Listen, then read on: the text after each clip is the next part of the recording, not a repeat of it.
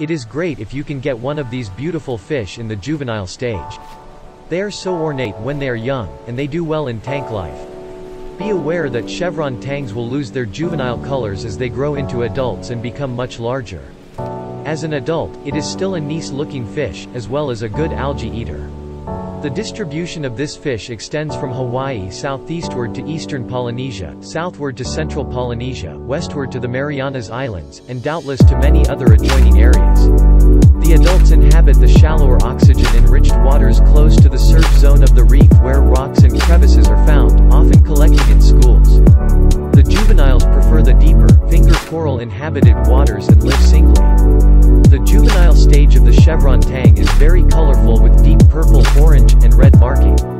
In captivity, the Chevron Tang seems to retain its juvenile colors for quite a while longer than it seems to in the wild. There are several cases where the chevron retained its juvenile colors for more than 3 years, whereas in the wild, the chevron seems to shift to its adult colors after a year. Once in the adult stage, the red and purple colors fade and the coloring becomes dark brown, almost black, with the sides of the body and head marked by many fine, horizontal, yellowish-gray lines. Because the adult stage of the Chevron Tang is similar in appearance to that of a coal, yellow-eye surgeonfish tang, it is sometimes referred to as the Hawaiian black coal.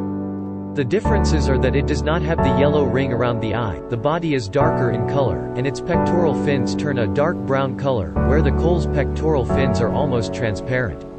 This is not an overly aggressive fish, so it may get picked on by more aggressive surgeonfish. It will usually get along well with other tank inhabitants, with the exception of its own kind, and it rarely bothers immobile invertebrates. Its diet makes it a great complementary companion for other peaceful surgeonfish such as the yellow tang or the Pacific sailfin tang, though you need to keep an eye on compatibility. In the wild, a cleaner wrasse would normally keep a tang parasite free. Alternatively, you can add neon gobies or cleaner shrimp to your home tank to help them remove parasites that might crop up. The minimum aquarium size suggested for this fish is at least 135 gallons. It is a big swimmer and needs a lot of space.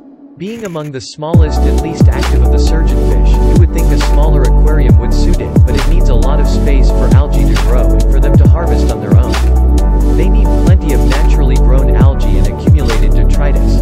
To meet their dietary needs, they will need a large aquarium with lots of live rocks. They will benefit even more with the inclusion of live sand. They use their teeth to lift and sift through various types of rocks, sand, and other surfaces and use their mouths to vacuum up the algae. In the aquarium, you will often see little lip marks on the glass where algae used to be.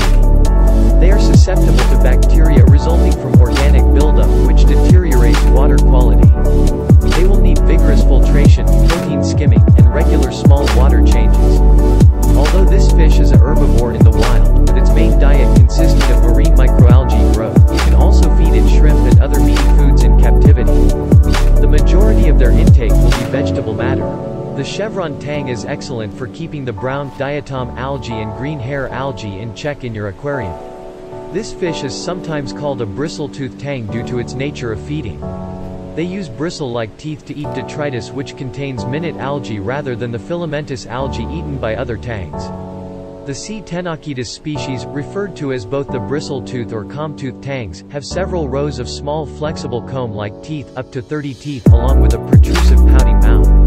Provide lots of marine algae, prepared frozen formulas containing algae or spirulina, frozen brine and mysid shrimp, and flake foods.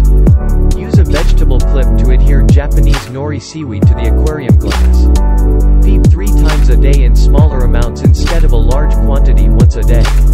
As continuous grazers, they will benefit from this. This will also keep the water quality better over a longer period of time.